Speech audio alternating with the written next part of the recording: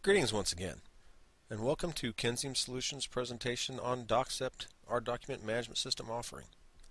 This is number 3 in our series, and in this presentation we're going to look at how to edit a document by accessing the drop-down menus in the Explorer function.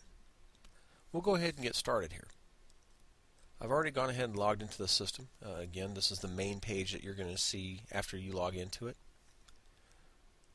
We'll go ahead and use the Explorer function to get to a file we want to work with. Naturally, you could use a search function if you wanted to, but I want to show you how to get to it from the Explorer. We're going to go ahead and find our demonstration file, which is under a folder called Auburn, Norway, and it's just a typical invoice file. Now again, what you're seeing on the left-hand side here is the file tree hierarchy, and on the right you're seeing the contents of it. In this case, there are 8 folders under this Auburn, Norway one. And there are 6 documents. The document we're looking for is this one here, invoice 1234. Again, we'll go ahead and look at the different descriptors on it. The first portion right here, you'll see status. There's nothing in there. That'll come into play here shortly, so make sure you remember that one. File type just shows you different icons of the different file types. In this case, the one we're going to be working with is a Word file. The file name, in this case it's invoice 1234. Who created, which is the administrator, version number 5. The notes that are just put in there, priority 5. And you can put in whatever notes you want, and I'll show you how to do that here shortly. The update date, the file size, and lastly you have 2 drop-down menus, action and view. The one we're concerned with right now is action. We'll go ahead and click on that. Now, say we want to go ahead and edit the file. We're going to go ahead and click on Edit. Now what this is doing is the system's preparing the file for you to go ahead and open it in its native environment. By that I mean if it's a Word file, it'll open it in Word. If it's an Excel file, it'll open it in Excel. So we'll go ahead and click on the file down here. Now you'll see it's opening it up in Word. And we just have a typical invoice. We'll go ahead and make some changes here. You can edit this however you want to. In this case, I'm just going to change the amount here to $2,000. Maybe they spent a little bit more. Now what you're going to have to do is save the file. Because you've changed this, it's not going to automatically pull it back into the system. It's going to have you do an extra step in there just to make sure that the file you're editing is exactly what you want to edit.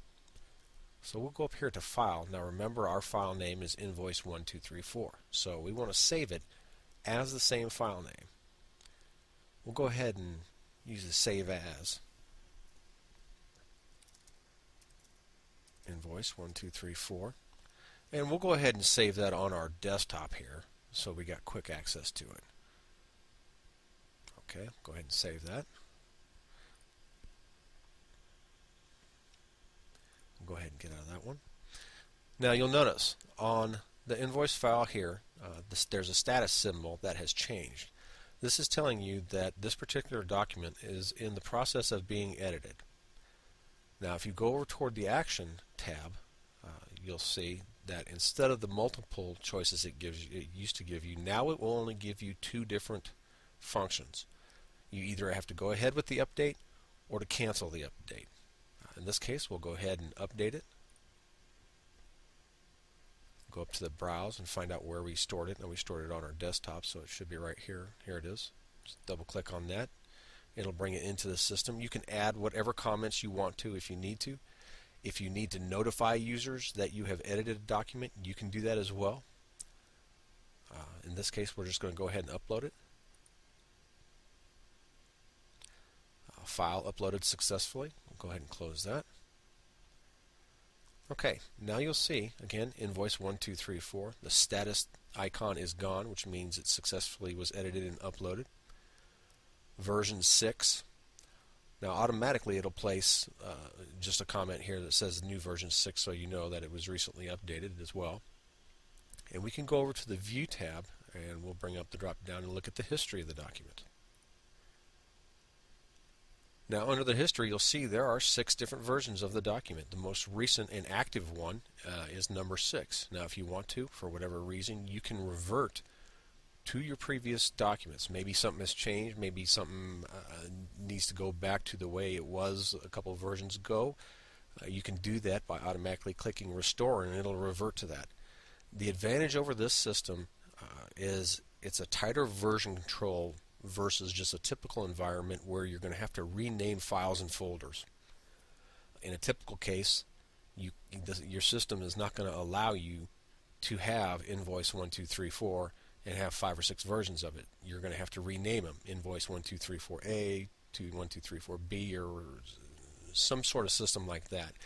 That creates a whole new set of problems because then you're searching for different document names and maybe you're not sure which version is what. So this gives you a lot tighter version control, and by the click of a button you can automatically see the different versions, so that's pretty helpful. We'll go ahead and close out of that. Now again, you'll see everything has stayed the same.